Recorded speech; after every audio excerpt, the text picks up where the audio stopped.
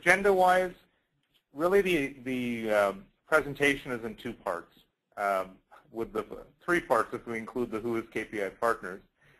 So I'll spend a few minutes on who KPI Partners is, and then part one, I'd like to go through typical ERP and BI scenarios, and I'll tell you a little bit more about what I mean by that. And then best practices for different ERP scenarios. So this is very much about how ERP and BI, how they interact. And often from a business intelligence perspective, of course, we see that a lot of the business intelligence in any organization is really from their ERP data.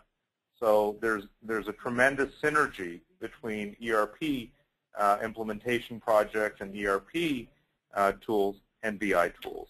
And this varies across industries. So certainly within financial services, this is less the case, where standard ERP systems such as eBusiness Suite, PeopleSoft, and so on probably represent 10–15% of their data, whereas if you get into industries such as manufacturing or professional services, you'll see the standard ERP systems often have 70–90% of the enterprise's data.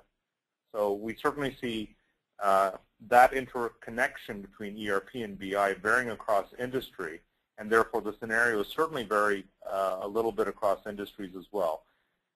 So with that as a starting point, let's go into who's KPI Partners. We'll talk about some of the customers where we've done these kinds of things, as well as then launch into the meat of the presentation.